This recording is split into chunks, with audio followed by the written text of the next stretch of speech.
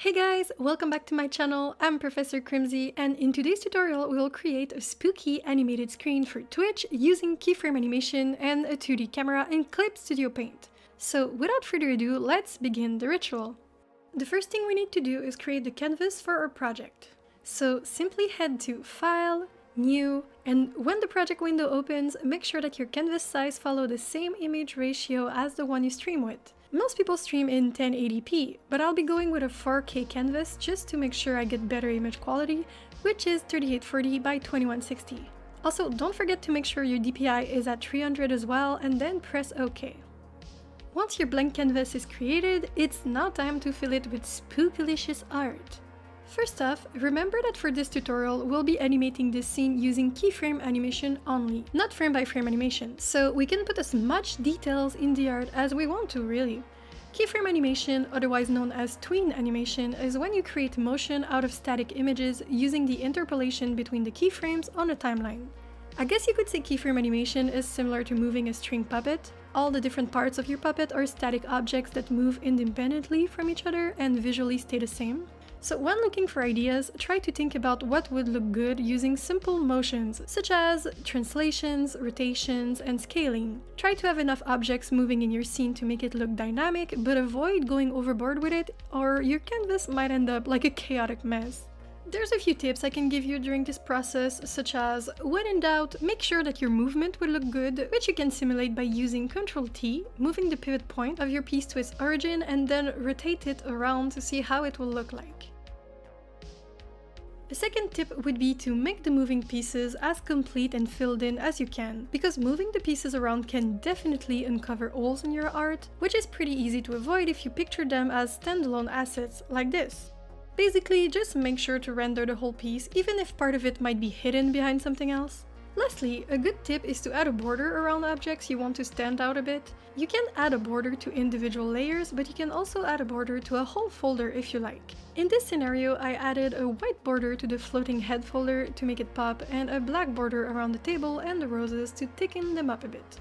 Oh, and one last thing we must consider when searching for ideas is that our timeline is limited to 24 frames. That is, if you're a Clip Studio Paint Pro user. If you bought the X version, then you will not have any frame limitation. So once you've rendered all your layers and your scene is starting to look pretty cool, what's left to do is convert all the layers and folders of our different parts into file objects so we can start animating our scene. To do this, simply right-click on the folder or layer, go to File Object, then click on Convert Layer to File Object. There are many benefits to converting layers and folders into file objects. First, it removes clutter from the project and allows you to animate a single object using a single pivot point. Secondly, file objects retain all previous layer contents while allowing you to modify the original file as much as you wish. But the best thing about this is doing so will not alter the animation keyframes that already exist, so even after you begin animating, you can still make changes to the art. Thirdly, and most important of all, once you enable keyframes on a regular layer, you will notice that said layer becomes locked, which makes you unable to perform common transformation actions like rotation and scaling.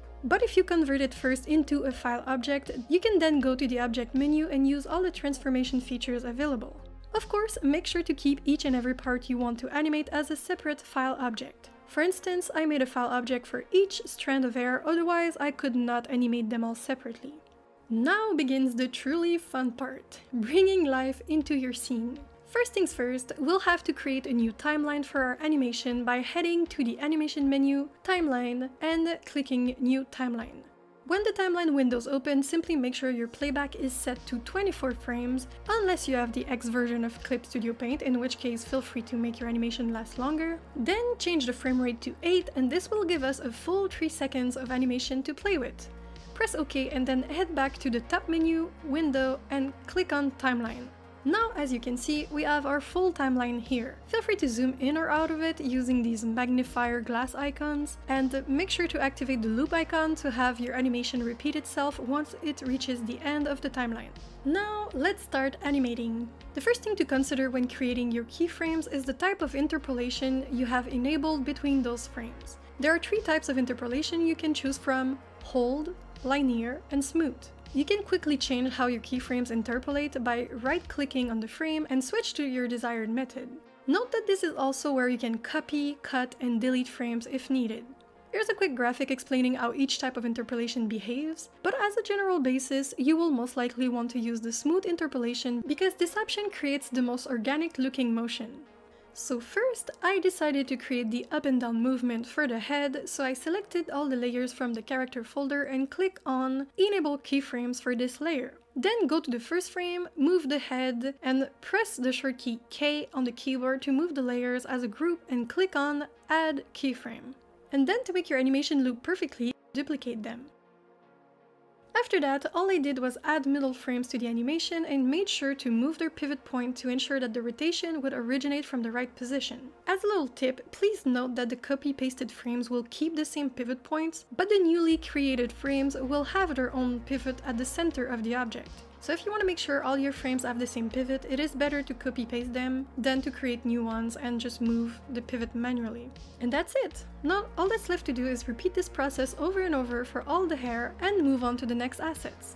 While we speedrun this process, it is good to note that you can move each file object separately with the Object Transform tool, but you can't use this tool to move multiple objects at once. You can, however, enable keyframes on a folder containing multiple file objects that are themselves animated, and move, rotate, or scale them all around as one entity. You could even create a complex folder hierarchy for puppet animation using this method, but I digress.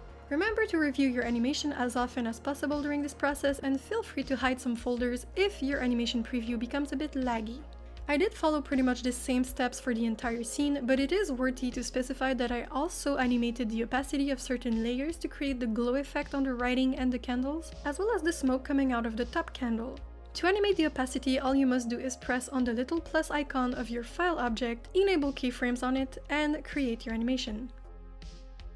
Finally, I animated the eye in the crystal ball using the old interpolation, and at this point, I think we can call it good and done. Now, despite everything looking pretty finished, there is still one last thing we should add to the scene to create even more depth in the movement, and that is a subtle camera movement zooming in and out. In order to create camera movement in your scene, only head over to the top menu, Animation, New Animation Layer, and select 2D Camera folder. Next, simply select all the folders and layers in your scene and drag and drop them into the camera folder. Animating the camera is also pretty simple. I created a keyframe from the start and end like we always do, and for the middle frame I simply scaled it down inside the canvas just a bit. Just enough so the whole environment appears a bit in motion. Lastly, to show your camera's point of view in the canvas, select your camera folder and in the Tools property, select the icon Show Camera's Field of View. Finally, now's the time to render your animation and see the fruit of all your hard work before your very eyes. To render your animation, go to File, Export Animation, and select your desired output format. I personally went with the movie option, then chose MP4 as my file extension, gave it a name, and then pressed save. Once you do this, one last window will appear and let you choose your desired size and frame rate. Don't forget to check the Apply 2D Camera Effects box if you want your camera movement in the final render, and press OK. Now everything crashes. Alright, I'm just joking. Now all we have to do is wait. That's it. Let's take a look at our final render. Pretty cool, right? Now get your Streamlabs open and in your starting soon window, press the little plus icon, go to Media Source, toggle Add New Source, give it a name, browse your computer files to find your brand new video, select it, and press Open. Boom! Now just don't forget to activate the loop function and voila! You're all done!